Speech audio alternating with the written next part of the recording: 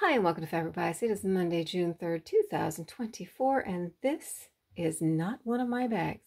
This is a gift that I got. My sisters and my mom went to visit our relatives and they came back with gifts, and this is one of the gifts that I got. Just one. I got a few other things too on that, but I've been playing with this one because it's got a really interesting structure to it where the ends, the way it's boxed, is made by this interesting triangular structure at the ends.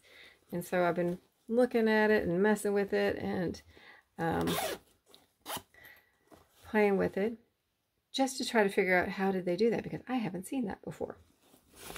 And so I was turning it around and looking at it. It's got lining, and I can see they've got binding on the ends, and I'm pulling on it, and guess what? Look at that. That bag structure, I do know. I have seen that before. As a matter of fact, I just watched a video from Christine's Home Affairs where she was showing, she makes an expandable shoe bag that looks just like this, except she doesn't use binding and she has a handle on it. So I thought, okay, that's where I'm going to start to try to figure out how to do this bag, because maybe that's the answer and all I have to do is figure out how to make the inside the outside. So that's what I did. This is my little mini version of the lined shoe bag that how to sew at Christine's Home Affairs. Unfortunately though, when I did this, it doesn't give me this, sorry, I just put it back together. It doesn't give me this triangle structure here, but it's my first clue in that direction. So let me show you what I did on this one. It does turn out super cute. Now she makes, she actually usually makes her bags unlined, and she actually has 2 videos on how to make the lined one. So I need to go back to that original video and see if I sew the lining in the way that she did it originally, if it doesn't give me this structure right here on that. So that's going to be my next step when I get a chance. Let me show you this one. So her bags are a lot bigger. Obviously this is small. You can see with my hand. That's not going to, I mean, I guess I could carry small shoes, but I changed the size of it because I wanted to try to set it up to be about this size. And this one I measured is about a 10-inch zipper on it. And so I used a 9-inch zipper on this one. And I do have the lining on it, but as you open it up, you can see there's no seam right here on that. So let me show you all the features. So to figure out the size, I did go ahead and go with a 9-inch zipper because it's the closest I had to that one. I didn't want to go with 12. Because I want to make it small. I'm just trying to figure this method out. And so I started with a 9-inch zipper, and I decided that was going to dictate the width. And I want to go 9 inches so it would go between stop and between stop. But as I was looking at it, I'm like, well, actually it's even better because I'm going to leave the stop on here, which will shift my fabric over. If I'm far enough away from here, I don't have to worry about stitching on it, although I'm going to definitely pay attention to it so I don't break my needle. And then that shifts this stop off the fabric when you sew it, so you don't actually have to pay attention to that one because it's actually out of the fabric because you shifted this stop forward. This one goes forward too, and so you end up cutting that one off. So 9-inch was what my width was going to be.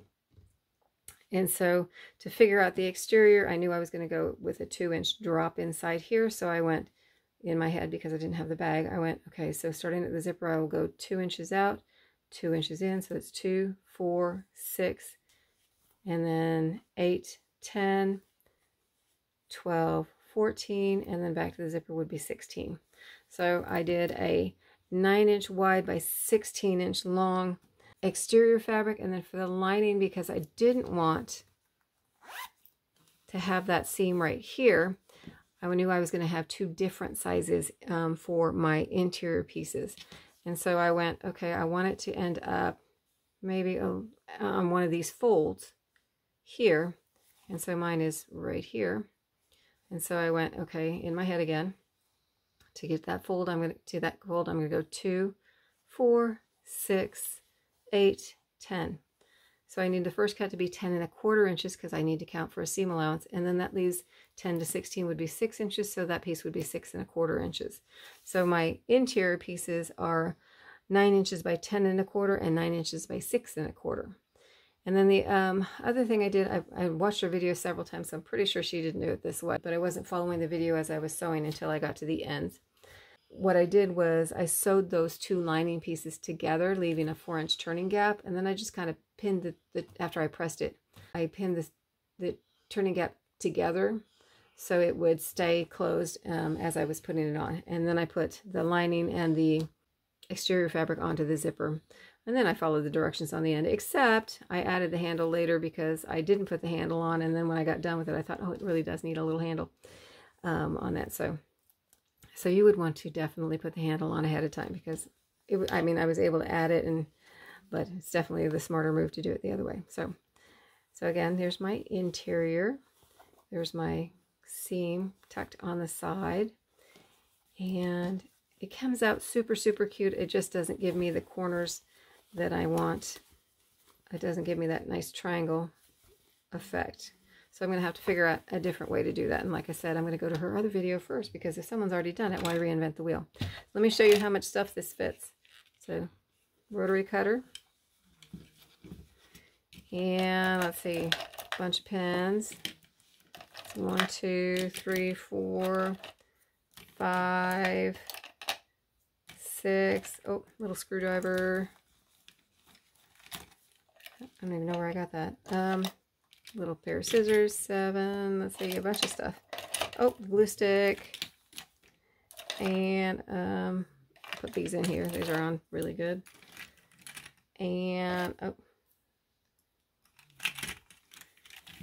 there you go. I think that's enough for now. I could probably get some more in there even. But all of that in this bag that expands through here. On that so. And then when you go to store the bag, you get all your stuff out of there. It will lay nice and flat. And there it is. I hope you like it. I hope that wherever and whenever you're at, you're having a great time. And thanks for watching.